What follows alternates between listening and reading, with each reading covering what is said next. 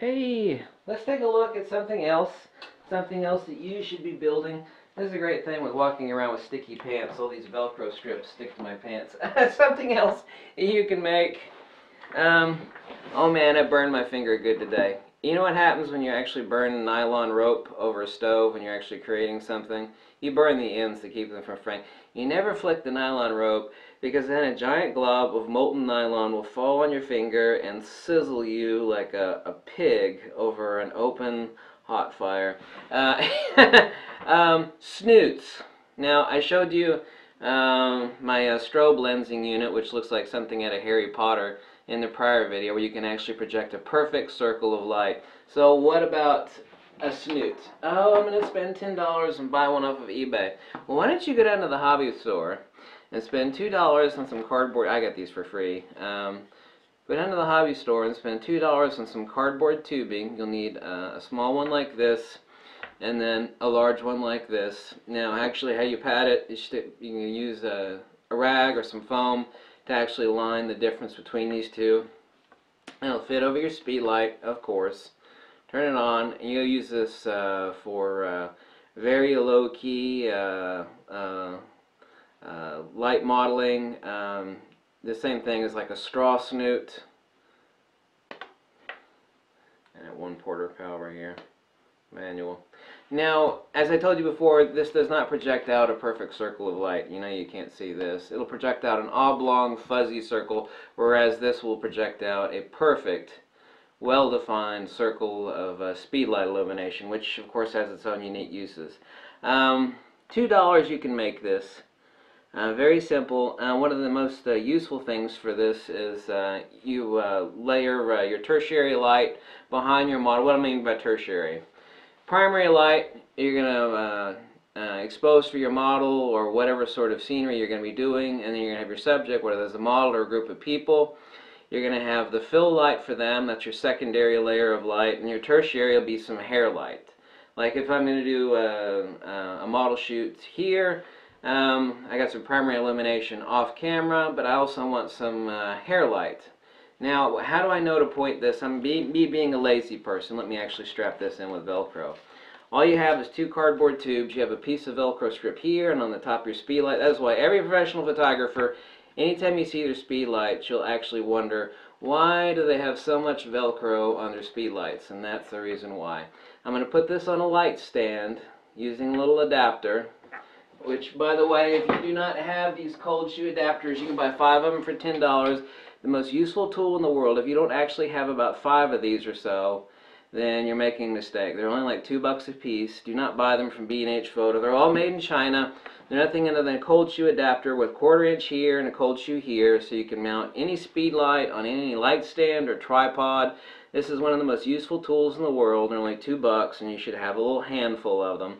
So I'm able to stick this on a light stand behind the model and illuminate her hair to give her an angelic glow, and people love that, especially women. They love the hell out of that. They love it. Now, me being lazy, the question then becomes, well, how do you know it's pointed at exactly the right spot? Obviously the model is going to move around and fidget, but I mean, if you can hit the right spot, the easy way to do this, and I use this for time exposures, for painting with light, especially outdoors, is I'll actually stick a surefire light in.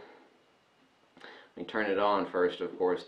Stick a surefire light in once I have my light mounted on my light stand, and then I can point this, and I know I've got it hit at the right spot, and I'll take my surefire out, and now that I know I've got it pointed in the exact correct spot. I typically will mount this on a cold shoe, one of these $2 cold shoe adapters on one of my spare tripods. I'm actually able to very quickly and easily adjust it for hair illumination, and that's the trick to that. Try that.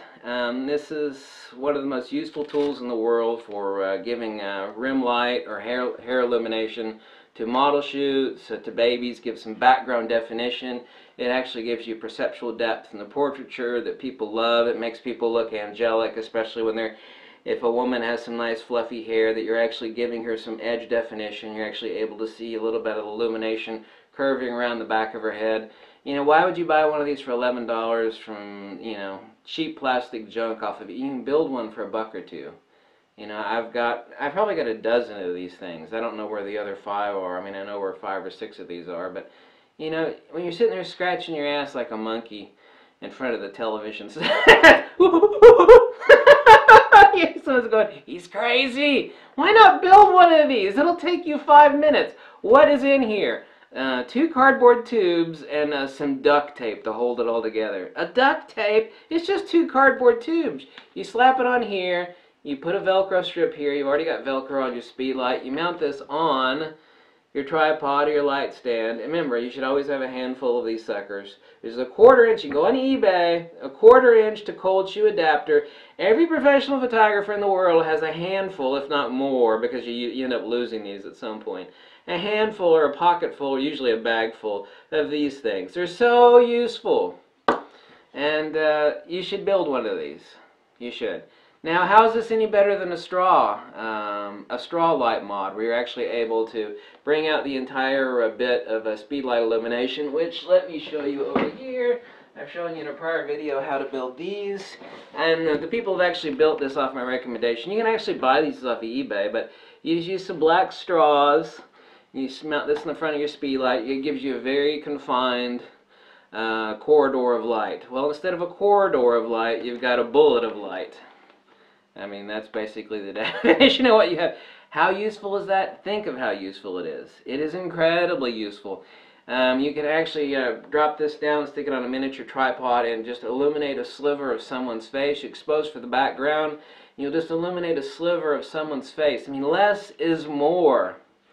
It's the same thing in tattoo work. I mean, I've got a $24,000 bodysuit here of tattoo work. And I used to be a tattoo artist for a brief period. I mean, I have really good drawing skills, or at least moderately good.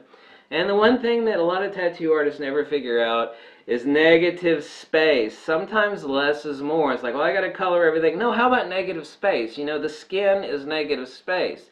It's the same thing in photography. I had a contest about 6 months ago, and the guy won it where actually 95% of the photograph was supposed to be black. You're supposed to define the photographic composition through about 5% of illumination.